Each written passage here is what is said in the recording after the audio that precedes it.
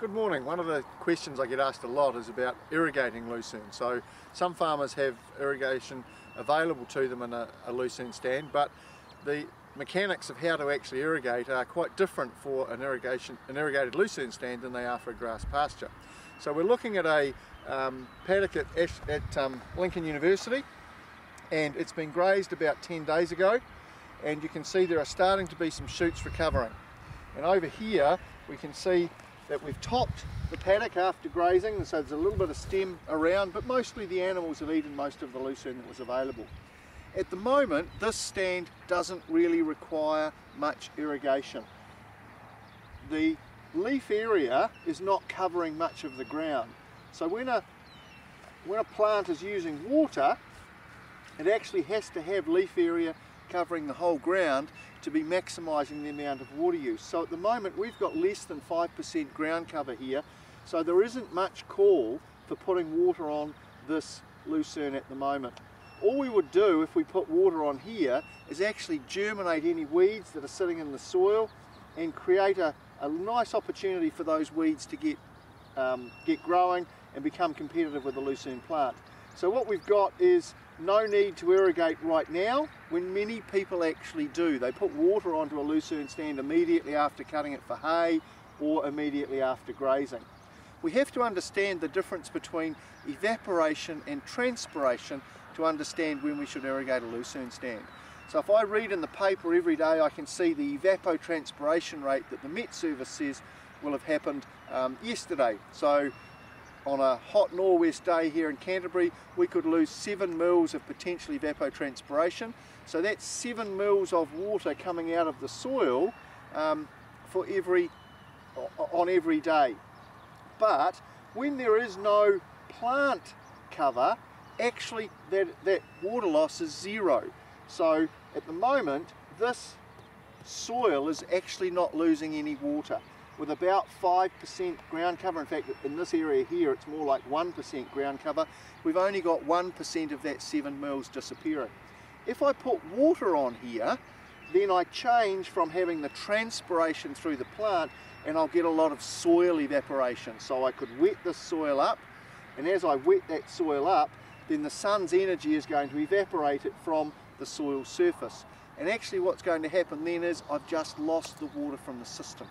That water has disappeared as soil evaporation rather than transpiration. So the amount of water that we're going to lose on a day is a combination of evaporation and transpiration, and therefore is evapotranspiration. But the physics and the daily atmospheric conditions dictate what that's going to be, not the plant growth.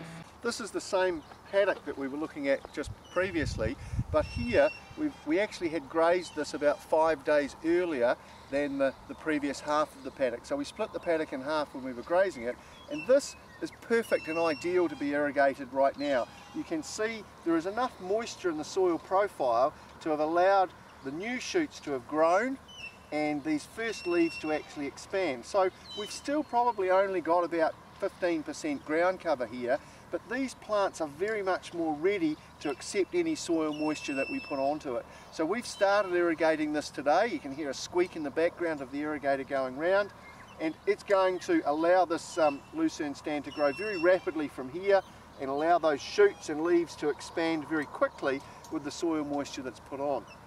In terms of giving the lucerne a drink, what we actually want to do is give it a large drink and not very often.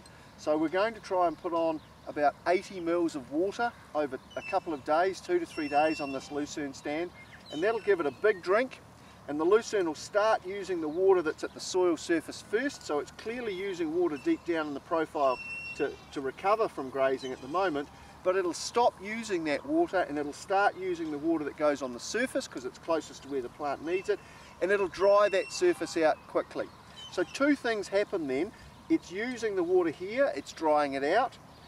The sun will also dry some of this out. The weeds may still germinate in here, but they're also going to be out-competed by the lucerne because it's got some canopy here, so it will shade those. Compared with the previous paddock where if we put water on, we actually give the weeds about 2 weeks of growth before the lucerne starts to be competitive. So this is the perfect time to be putting irrigation on. About 80 mils of irrigation would last us for 2 weeks at the moment. So assuming we have about 5 mils of evapotranspiration a day occurring, 5 mils times 14 days would be 70 mils. We're going to lose some of that moisture from soil evaporation, and some of it's going to go through the plant.